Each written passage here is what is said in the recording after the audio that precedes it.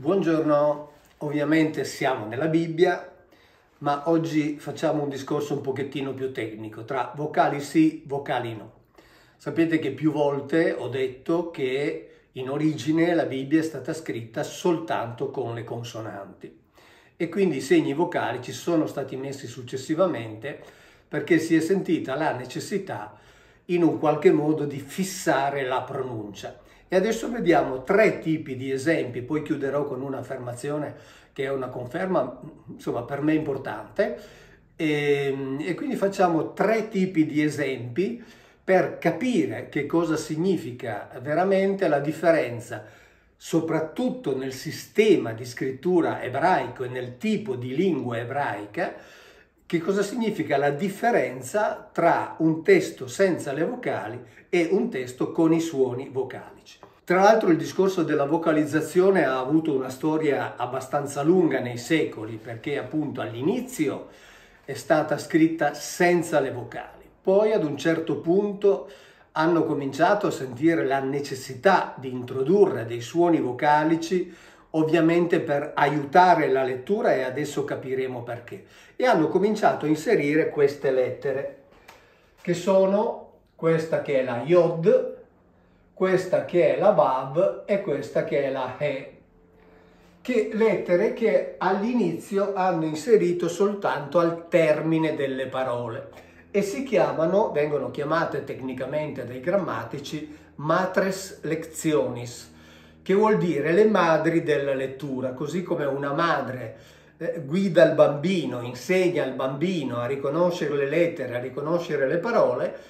Queste all'inizio, messe al termine delle parole, servivano appunto per cominciare a dare delle indicazioni sui suoni vocalici. Ma la cosa poi non era sufficiente, allora dopo l'esilio babilonese queste due lettere qui, cioè la Vav e la Yod, hanno cominciato a inserirle anche dentro le parole. Quindi questo è stato il secondo atto, il secondo intervento che è stato fatto per aiutare la lettura del testo biblico. Ma anche questo si è, come dire, rivelato insufficiente, per cui tra il sesto, più o meno, sesto, settimo e nono secolo d.C., come ho già spiegato più volte, hanno inserito tutti i suoni vocalici, non dico le vocali, perché le vocali in sé non esistono nella lingua ebraica, ma hanno inserito dei, adesso li vediamo, dei sistemi per leggere queste parole. E adesso facciamo appunto tre tipi di esempi diversi l'uno dall'altro, così almeno riusciamo a capire che cosa significa e quali erano le difficoltà. Prendiamo ad esempio questa parola qui.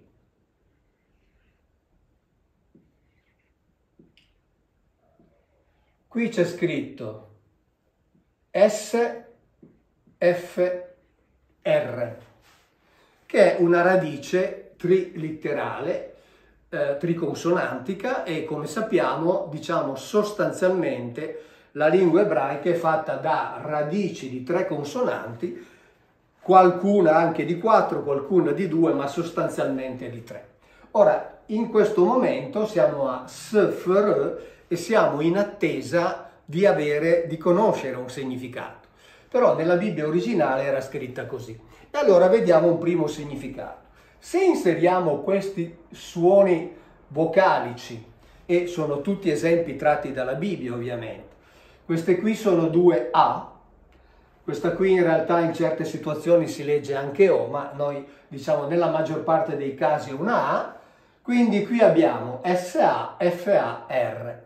E questa parola è un verbo che significa contare, significa enumerare, e quindi qui abbiamo un primo significato. Se noi riscriviamo la stessa parola, cioè la stessa radice, facciamo così, la scriviamo più volte così ce l'abbiamo pronta per le varie prove. Se noi invece di mettere questi due suoni vocalici, mettiamo questi due, questa è una O e questa è una E, qui abbiamo SOFR, quindi sofer, che significa segretario, significa scriba, significa enumeratore, cioè uno che fa dei conti.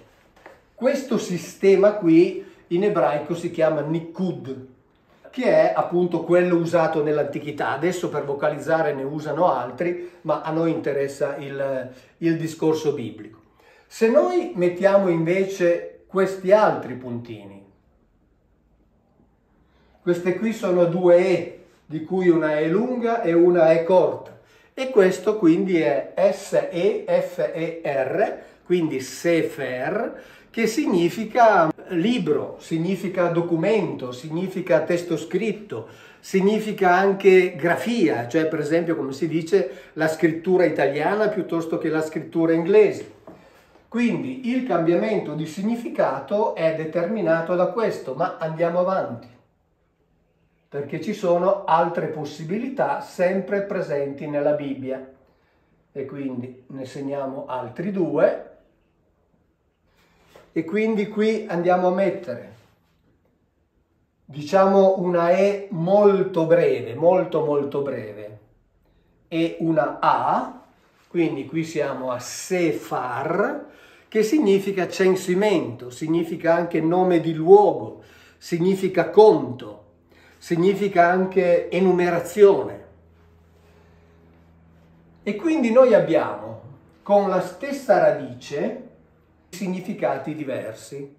Per ultimo abbiamo ancora un'altra possibilità, che è questa qui, 3 puntini messi in diagonale che sono una U, qui un'altra A e qui un puntino centrale che trasforma questa F in P.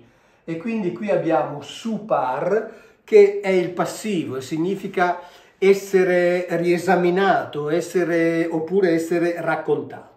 Bene, chi è che ha fatto questo lavoro, che ha utilizzato questo metodo che si chiama nikud? Sono i masoreti e i puntatori, appunto quelli che hanno lavorato per arrivare a fissare la lettura della Bibbia, perché tutti questi significati che vi ho detto, che vanno appunto da scriba a libro, a raccontare, a contare, eccetera, nella Bibbia originale, cioè nella Bibbia meglio originaria, erano scritti tutti così, cioè senza alcuna distinzione.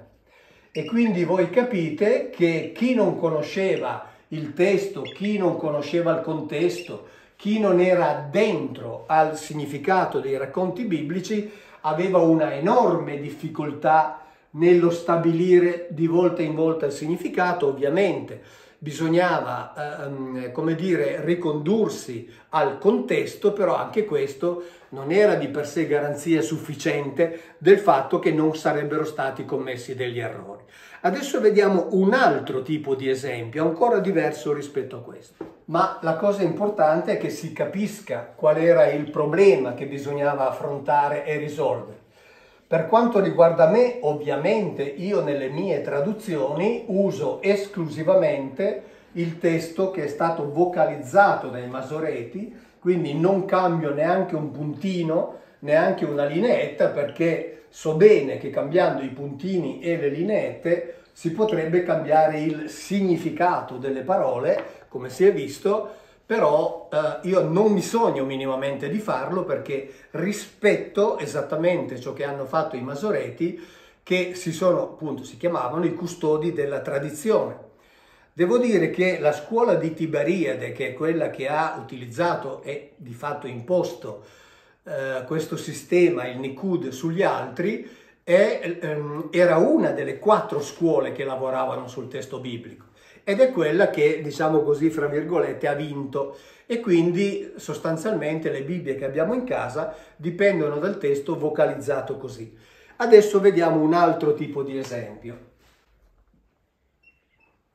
Qui scriviamo sus. Questa qui è una delle 3 lettere che vi dicevo all'inizio sono state messe per prime. Prima alla fine delle parole, poi all'interno delle parole. E questa lettera qui, che è la Vav, se ha un puntino qui al centro è una U. Prima abbiamo visto un altro tipo di U, che era quella con i 3 puntini messi in diagonale. Questo qui è sus, che significa cavallo. Se noi scriviamo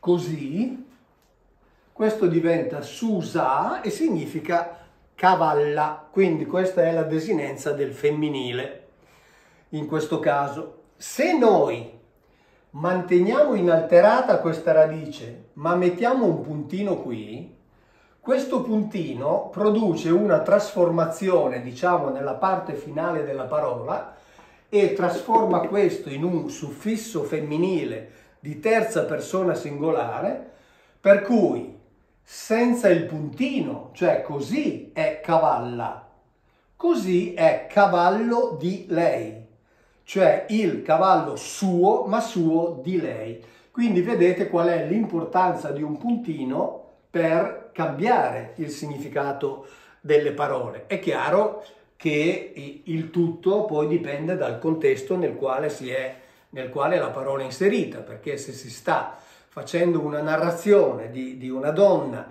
con un cavallo, beh, allora è chiaro che se già è stato detto che quella donna ha un cavallo e poi si torna a parlare di quel cavallo, questo Susa avrà il puntino perché si parla del cavallo di lei. Però vedete come un puntino produca delle trasformazioni che sono essenziali dal punto di vista del significato. E adesso vediamo ancora un terzo tipo di esempio che coinvolge l'articolo, cioè l'articolo c'è ma non si vede.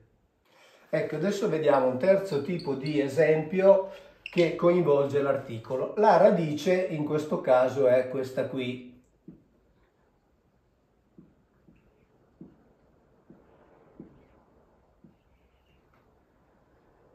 MGDL, migdal, che è la radice, tra l'altro, alla quale fa capo il termine che si trova nel Nuovo Testamento, Maria di Magdala, e la radice di Magdala è questa qui, che significa torre.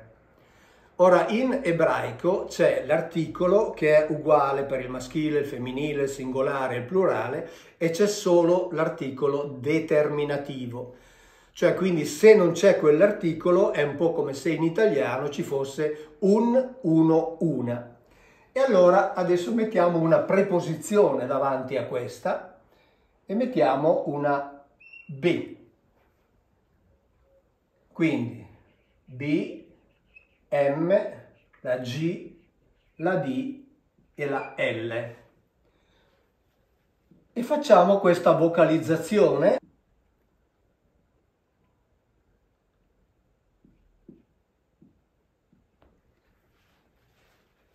Qui leggiamo migdal, cioè questa qui si legge, siccome c'è questo puntino, questa qui diventa una B, quindi migdal. Qui non c'è l'articolo, quindi questa parola significa in una torre, cioè una torre qualunque, una torre non definita. No? Supponiamo che qualcuno, che so, abbia combattuto una battaglia, ha depredato i beni, insomma, dei vinti e poi li nasconde in una torre. È Migdal. Se invece l'ebraico vuole segnalare l'articolo in questo caso, mentre se fosse la torre normale scriverebbe Amigdal, e quindi l'articolo ci sarebbe, in questo caso, visto che c'è questa preposizione che corrisponde alle nostre preposizioni semplici, vi ricordate, l'abbiamo studiate tutti, no? Dia, da, in, con, su, per, tra, fra, ecco, che poi anche in italiano diventano articolate, cioè in la torre in italiano diventa nella torre, e nella è la preposizione articolata, dove l'articolo si vede, è chiaro, viene pronunciato. Qui invece la situazione è diversa. Noi abbiamo esattamente la stessa parola, però facciamo così. Anzi, ve la riscrivo.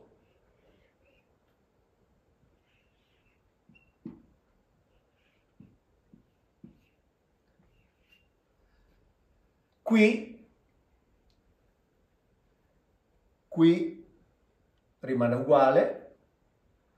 Qui entra una A e qui entra un puntino che raddoppia questa M, quindi è un po' come se fosse Bammigdal. Ora questa parte qui ci sta a dire che qui in mezzo c'è quell'articolo che vi dicevo prima. C'è ma non si vede. E che cos'è che ce lo indica? Semplicemente questa costruzione qui. Quindi, mentre in questo caso la traduzione è in una torre, in questo caso la traduzione è nella torre. Il che vuol dire che il contesto ci deve dire qual è la torre, cioè deve consentirci di capire qual è la torre. Quindi o è una torre diciamo di cui si è parlato prima e allora siamo in grado di identificarla, oppure magari si dice nella torre che si trova in quella città. Quindi voi capite che così come qui questa parola scritta con o senza il puntino significa cavalla o cavallo di lei, questa parola qui senza il sistema di vocalizzazione che abbiamo visto adesso, quindi senza questo sistema che, ripeto, si chiama Nikud, è scritta esattamente allo stesso modo, però in un caso si parla di una torre indefinita, che non si sa qual è, nell'altro caso invece si dice esattamente qual è la torre. Quindi voi capite da questi tre tipi di esempi, quindi abbiamo visto prima addirittura 5 significati diversi per la stessa radice, ma gli esempi sarebbero tantissimi. Abbiamo visto qui come un semplice puntino trasformi la desidenza del femminile invece in un suffisso di suffisso possessivo di terza persona singolare, o come in questo caso la differenza di vocalizzazione ci dica se c'è l'articolo oppure no. Quindi se quell'oggetto di cui si parla è un oggetto determinato oppure no. Come ultima cosa voglio darvi una informazione che rappresenta una conferma molto importante. C'è una persona del mio team che da tempo sta seguendo un corso di ebraico biblico presso l'Università ebraica di Gerusalemme. Sta seguendo con molto impegno, con molto profitto, e dunque per quanto riguarda il nome Yahweh, di cui abbiamo parlato molte volte, io ho avuto modo di dire, di scrivere, l'ho detto anche in quella serie di video che ho dedicato ai nomi della Bibbia, ai termini della Bibbia, che sarebbe meglio non tradurre perché non ne conosciamo il significato.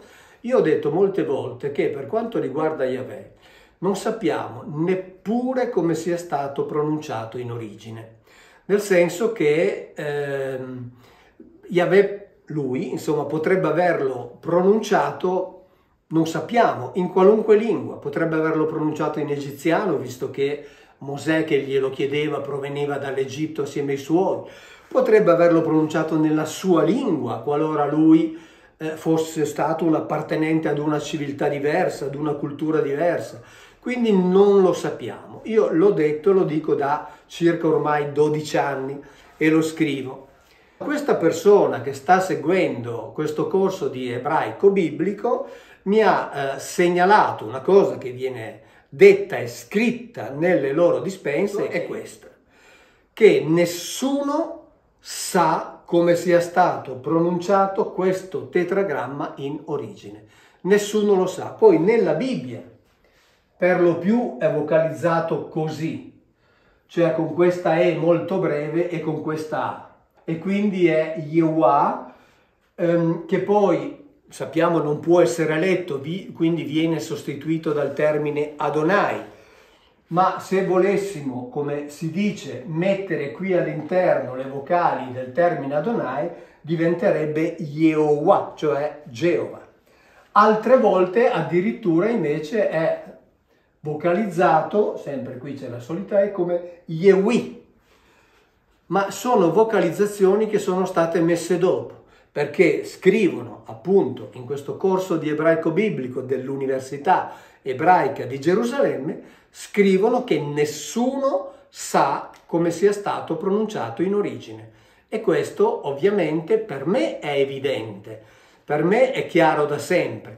Purtroppo non tutti accettano l'idea che nessuno al mondo sa come sia stato pronunciato in origine il nome del presunto Dio dell'Antico Testamento.